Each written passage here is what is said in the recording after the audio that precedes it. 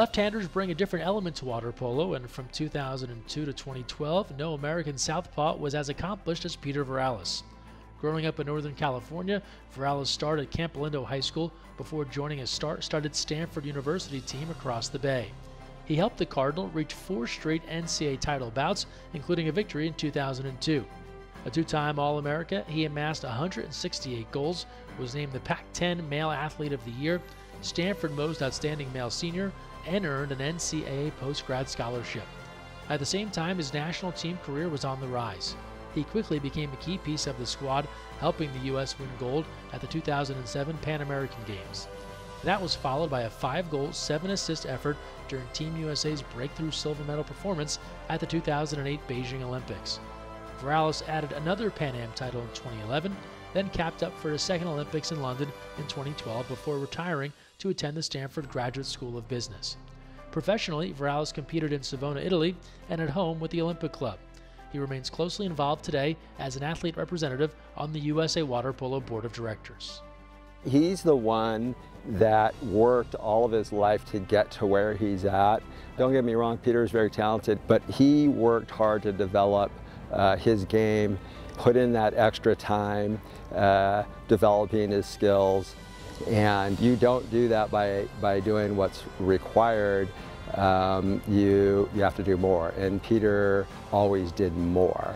And I really believe that Stanford was the perfect fit for Peter. He was an academic All-American every year at Stanford. He's an NCAA champion. He was an ideal model. He's just a Stanford guy. What you don't realize is he came on first at Stanford as this young kid. This team won, multiple times in a row, and he had to take on this starting role right away, and he embraced it perfectly, right? He knew when to pass, he knew when to shoot.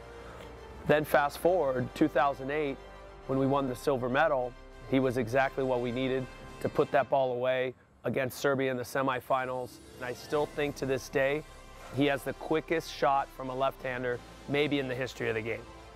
Peter is someone that I've looked up to tremendously, someone that I've watched since I was in high school and seen his career across Stanford internationally on the Olympic team and for Olympic Club as well. And when we were opponents, obviously needed to know where he was at all times.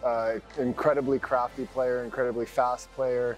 And then when I had the privilege of playing with him, he brings a very professional mentality to every single game and approaches every single game very professionally, which I think is great for the youth to see, and I think is really important as we try to grow the sport in the U.S.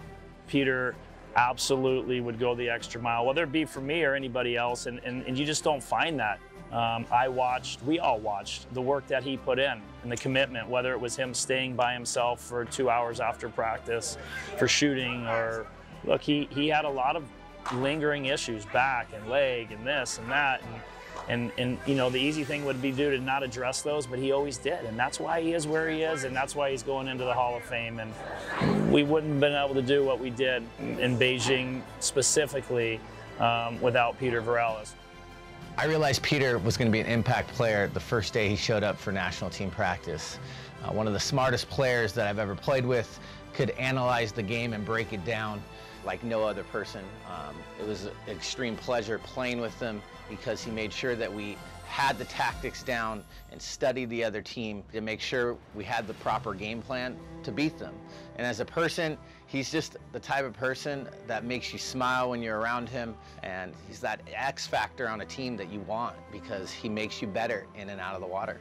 Peter was the first American to ever win the Euro League, and he was an instrumental part of that team in Savona, Italy. And one of the things that I really appreciate with Peter is he really embraced the culture. Peter became fluent in Italian within a year. I remember I'd been there for a couple years before, and I come and I go, man, this guy speaks so much better Italian than I do. Like, how does he know Italian so well? But as a professional, anyone he played with would tell you the same thing. Like, he was extremely intelligent. He knows everything about everything. In fact, on the national team, we used to call him for anything. If we forgot the schedule, hey, Peter, what are we supposed to wear today? Or what's the schedule tomorrow? Hey, Peter, find some good restaurants out wherever we're going to be, So whenever any of us had a question, we knew who to ask.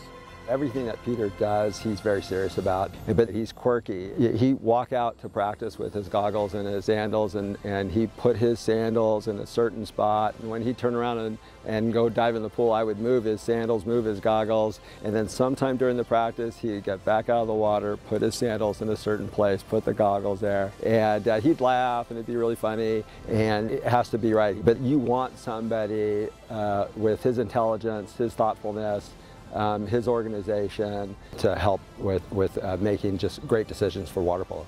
He's really the full package when it comes to what we want, I think, USA water polo athletes to look like.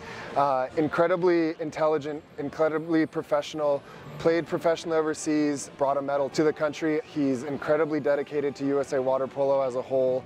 And I think that he really represents everything that you would want to see from USA water polo athletes. A lot of people always think he's just the serious guy, but he definitely has a great sense of humor. One of my best friends on the team. And if you don't know him, probably one of the quieter guys on the team. But you know, once you get to know him, he definitely has some great things to say. I'll never forget all of our moments, whether it be at a breakfast table and us filling up, you know, bread rolls with salt for Merrill to bite into, or nights, you know, in the room just catching up on life or talking to each other about, you know, our stresses of being trying to be one of 13. But the reality is you did it, and it couldn't happen for a better person, and it really shows that hard work pays off. So love you, Peter. So happy for you, much deserved. And again, my hope is all the kids out there playing understand that you can be a Peter Varellas.